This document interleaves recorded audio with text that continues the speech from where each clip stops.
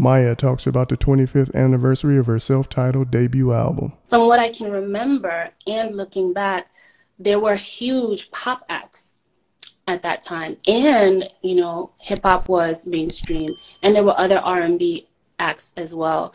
But you stood apart when you released this album. And I think the word that comes to mind when I think about you, when I think about this album, is very polished. Now that's going to be a meme.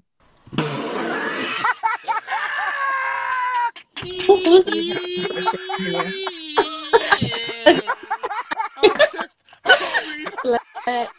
Yes, this is my green tea. It gives me energy because I've been up since till 5 in the morning. Yeah.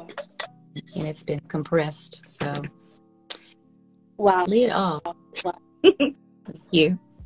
But yes, well, I'm you look listening. great. It's again. Be sure to like, comment, and subscribe. Yeah, but yeah, all those accolades, everything that was happening at the time, and you still stood out. I think you were very polished.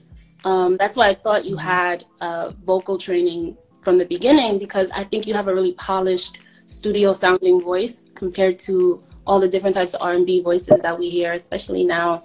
But it seems like despite having success so early on, you never lost track. You know, I was a baby when I did start, but I had great people around me to guide me.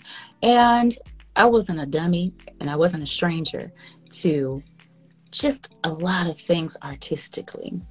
And I had a very, very strong family dynamic and a father as well as a mother.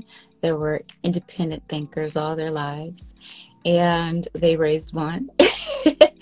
And, you know, you just take it day by day, one day at a time, and you hold on. It's a blessing. It's all a privilege to do something that you love, and then it to be a career, and in ways that you can touch people.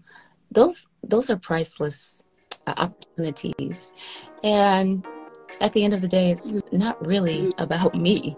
It's not about any of us. It's about how we can utilize the gifts and use them for good.